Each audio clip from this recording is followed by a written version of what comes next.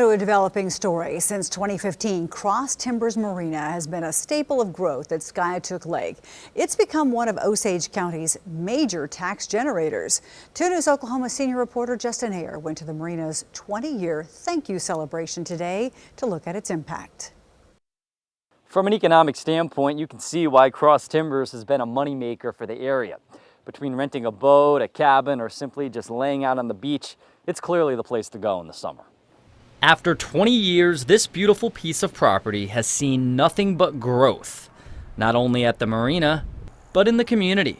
Dave Wilson built the road to cross Timbers before all this was even here. The electric, the water, the roads, access, phones, everything related to this lake. Now, Timbers owner Ron Howell is getting a giant thank you from the likes of Attorney General Gettner Drummond, Tulsa County Commissioner Karen Keith, and a myriad of Skiatook, Sand Springs, and Sperry community members. Lake development, particularly when you put a marina on a lake that doesn't allow private docks, brings people from all over the U.S.